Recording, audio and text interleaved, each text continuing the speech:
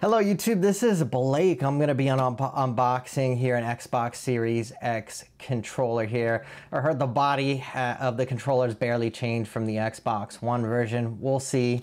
So I'm going to go ahead and unbox this and we're going to take a look and see what we got here. So let's remove this and let's unbox it. All right, so here it is, Robo White here. So let's put this all the way down. That is pretty awesome. So this is the Xbox Series X Robo White here. So let's go ahead and zoom in so we can have a better look here. All right, so here's the controller and first impressions just holding it. It feels a lot grippier, like a really grippier texture versus the Xbox One here.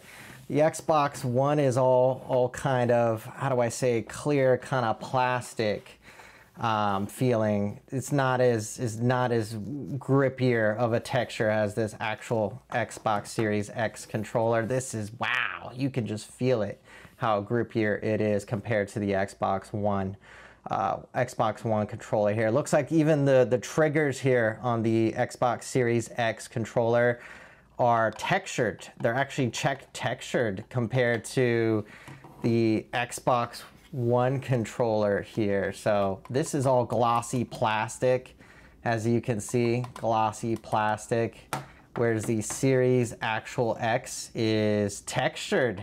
Yeah, textured. Let me see if the actual shoulder buttons are any kind of different here compared to the Xbox One controller. Yeah, so there is a difference. So this is like glossy when it comes to the shoulder buttons on the Xbox One, but the Series X is not glossy at all. Another obvious thing I'm seeing here is the new share button right here in the middle. So I heard this share button in the center of the actual controller, near the actual menu and view buttons here. It makes it easier to quickly take like screenshots, start recording a video clips with a single actual button press here. So that is pretty cool. Also heard the biggest change is actually the actual D-pad here. So the D-pad is more responsive, and obviously it's a new hybrid. Let me kind of zoom in for you guys. A new hybrid style direction on the actual Series X here. So it's like a hybrid kind of style directional button. So it's just kind of like the actual Xbox Elite controllers.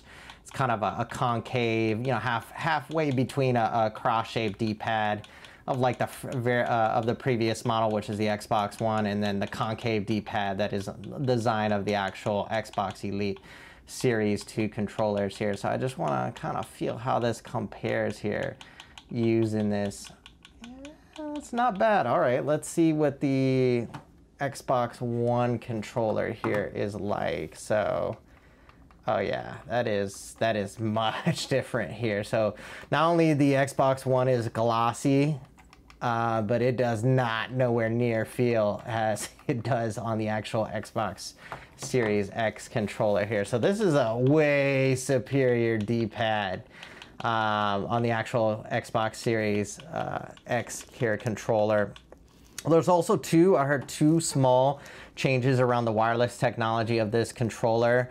So the latest version here supports the Xbox wireless pairing protocol used by the Xbox One, but also the new controller actually takes advantage of an upgraded they call it some type of obviously patented wireless connection system, and according to Microsoft, it's a new feature called dynamic latency input. So it actually pings the controller here and with more inputs more frequently than before, than like the previous controller. So I thought that was pretty cool when I was reading up on the controller. Now, sadly, the Xbox controller continues to demand AAA batteries here. So yeah, the new Xbox Series X, same thing. It takes AAA batteries here, and you can actually see it within the box.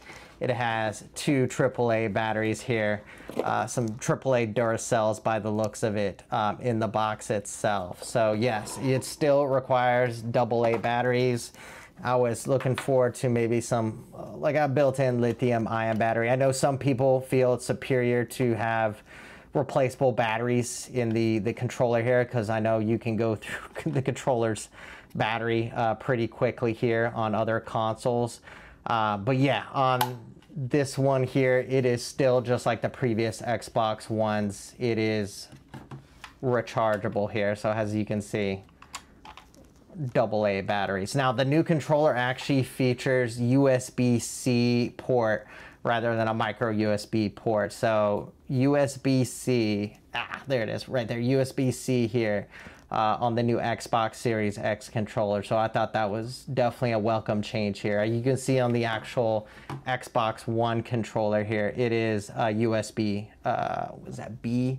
On the actual controller here. So yeah, that is another change on the controller. But I can say this, the grippier texture of the controller, the grippier texture on the actual triggers here, and just to feel the triggers on the Xbox One, yeah, I feel like superior triggers. Maybe they're the same, but yeah, being textured, they just feel so much better in the hand here.